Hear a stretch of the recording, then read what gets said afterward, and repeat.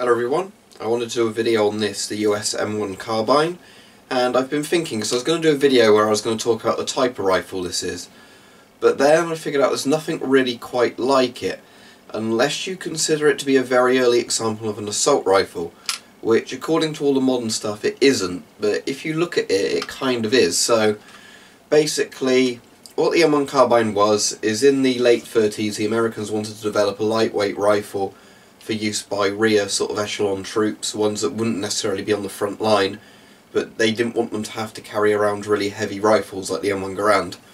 So what they came up with is this, and the idea is that you could have removable magazines. It'd be effective up to about 300 meters, 300 yards, so it has a decent range on it, better than a submachine gun or a pistol of the time. More power than obviously a submachine gun or a pistol, which we'll get to in a moment because of its cartridge, and you know, just to be a lightweight, easy to carry gun. Now it always does amaze me how lightweight this gun is. I don't know how obvious that's going to be on the video, but it's only a couple of kilos at most. You know, you could hold it in all sorts of different ways. It doesn't tie your arm at all. Unlike most other rifles, if you weigh something like a Lee Enfield or an M1 Garand, most of them are about 10 pounds. Browning automatic rifles even heavier, like the Brain Gun's even heavier as well. Something like this that only weighs a few pounds, you know, a couple of kilos at most, is really lightweight for a World War II gun, especially with all the wood furniture on it. I mean, I'd be really interested to see as a concept if someone got, I wouldn't want obviously somebody to do it to an actual authentic World War II one, but if somebody had an M1 Carbine and all the wood was replaced with plastic, modern sort of gun plastic, how lightweight they could make this rifle. I imagine it would be crazy lightweight. It'd be sort of a Ruger 1022 sort of level of weight, I imagine. But anyway, so the idea was that they'd have this and it'd be issued to sort of rear troops, and also it was given to the US Airborne. There's the cartridge it uses, hopefully you can see that there. You'll notice it's an interesting cartridge. It's like a big pistol round. It's much longer than a normal pistol round. I think the measurement for this is 7.62 by 31mm. And the measurement for like a 9mm is 9x19mm. So it's not quite double the length, but it's getting there. Now, if you think of other sort of early assault rifle rounds, the German Sturmgewehr is the 7.92 by 33mm round, I believe. So that's only 2mm more propellant in it. Obviously their cartridge casing could be a bit wider, but there's not much more power in the Sturmgewehr than there was in the M1 Carbine. Same with the Kalashnikov, the original one, 7.62 by 39mm. Again, that's a bit more powerful, but there's not a massive deal to it. So apart from this having a pistol type bullet head and not sort of a pointed rifle jacketed round head at the top on the bullet, there's not much difference. So yeah, what made the M1 Carbine so good is the lightweight of it.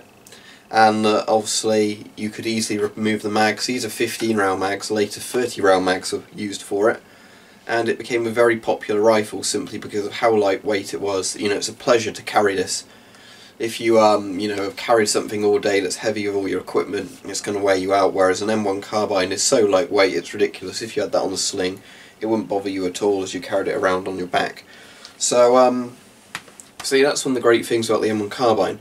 Now, because it was successful, later on they made the M2 Carbine, and the M2 Carbine is literally the same as this, except for it's got a fire-selector that lets you put on fully automatic, not just semi-auto like this one. And that's where I think it really does become one of the first assault rifles ever, because once you've got a rifle like this that can shoot then fully automatic, and they added the 30 round magazines, it's really not all that different from the concept of modern assault rifles, especially ones with the 5.56 and sort of 5.45 Soviet rounds, and 5.56 NATO obviously, that you've got sort of not a massive amount of propellant behind a smaller headed cartridge, but you know, obviously they're more powerful than this, but the idea is similar, that you've got a lightweight cartridge that doesn't recoil as hard, because the 30 caliber carbine round is very different to the 30 cal the M1 Garand uses, because that's a lot longer. That's like a full-size power bolt action rifle cartridge, whereas this is a much more small, cut down, closer to pistol sort of cartridge. You can see from how small the mag is there. So when the M2 Carbine came out and that had the full auto capabilities, that would definitely to me indicate that it was an assault rifle of its day. the M2 Carbine was really not much difference between it and the Sturmgewehr at all, apart from being a lighter rifle. I think the Sturmgewehr had a slightly longer effective range, but 300 yards or meters, whatever it was on this, isn't bad at all, especially when you consider it was never designed to be used as a frontline weapon initially. It just did so well they used it for that. So later on you had the M3 Carbine and the M3 or Carbine, and that was one where basically it was the M2 Carbine, but they stuck a massive infrared night vision sort of scope thing on it, which was apparently very effective against the Japanese at Okinawa, I think it was. But that obviously didn't see much use by the end of World War II because it was developed in 1945. I always think those massive infrared lamps on one of these look really ridiculous, but apparently, you know, it worked quite well there in the jungle, and I guess the lightweight of the rifle meant the massive weight of the scope still made it manageable. But anyway, so obviously later on they had the M4 Carbine, which is still in use, the Colt M4 or M4A1 now, so that's obviously very famous, but the M1, M2 and M3 were actually related rifles, whereas the M4 is a separate thing. Various versions of this have had different stocks, but that doesn't seem to be related to the actual model, like M1 or M2 or M3. It seems to just be what was built in the factory. So some are cut off about here and have a folding metal stock. Some of them as well, the bit here sort of above the barrel where you'd have the, I guess, sort of like upper handguard. On some of them that's a metal grill, I think to cut down weight more and let more heat out. And so if you had one with a metal grill and a folding metal stock, you'd cut the weight down in length even more, which is sort of crazy of this thing because of how light and easy to use it is anyway.